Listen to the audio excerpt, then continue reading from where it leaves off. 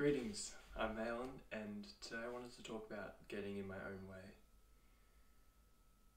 I think it's very easy for us to get in our own way, like our own kind of thoughts and kind of beliefs can sort of create this barrier between what we want and what we're trying to get. And I think especially for me, I kind of had this negative kind of cycle that kind of fed into itself, and the more that you kind of ruminate about these kind of negative and things and you kind of get scared about it, the more it kind of perpetuates it and grows it more. And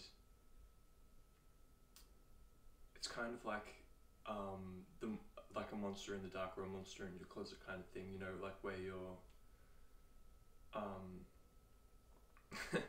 where you're like this sounds kind of personal. I've like made it really specific now.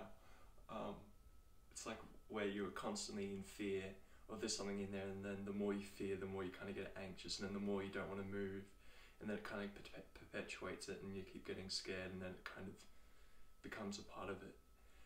And these kind of, I know it kind of sounds weird, but these kind of intentions that we're putting out, that's kind of what we're getting back, that's kind of what we're attracting, like if you're scared or fearful that something will happen, it most likely will.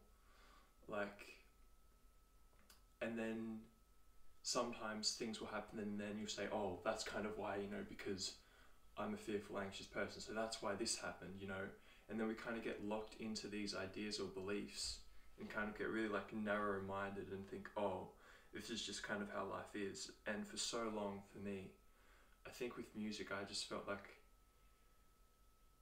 I was just this kind of sad, lonely person. That's kind of how my life would be. And it was like these blinders were on, and I was just perpetuating this cycle, and everything that I was doing was kind of feeding into that and kind of affirming that. And without me actually wanting that, I was kind of manifesting that into my reality. And that sounds kind of like woo-woo, like, oh, manifestation, oh, you're gonna attract these kind of things, but it's kind of true, it rings with a sense of truth.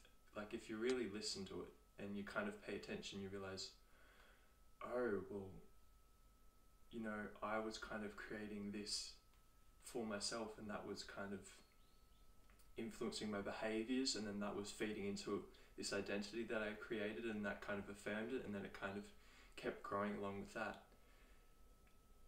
And this is a realization that I came to recently, and I just realized, oh, I was so scared of this one thing so much that I kind of created the situation that I was scared of.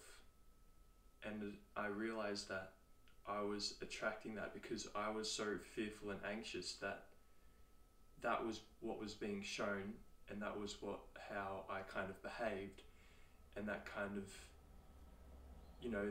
led to the results that I was scared of.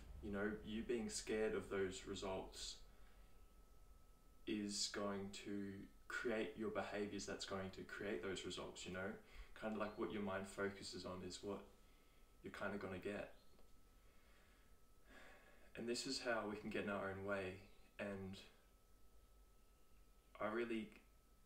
it kind of sucks because it's like, oh, I don't want it to be me that's doing wrong, it's like, surely it's the world, surely it's something that's happening elsewhere. But then if you kind of just look and you see and you're like, oh shit, like it actually was me that was getting in the way, it actually was me that was kind of creating this for myself. And then you realize like, oh, well, that's why I've kind of been feeling negative, that's why my life hasn't been great, it's kind of my fault, and that sucks.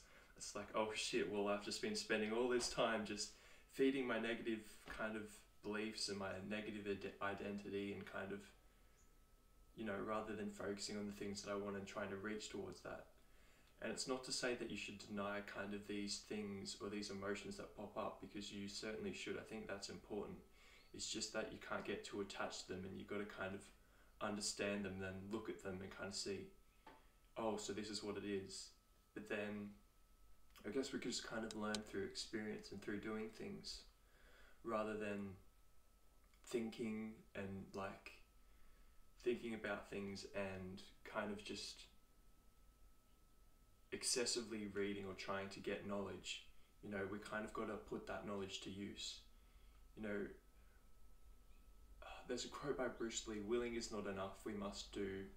Knowledge is not enough, we must apply.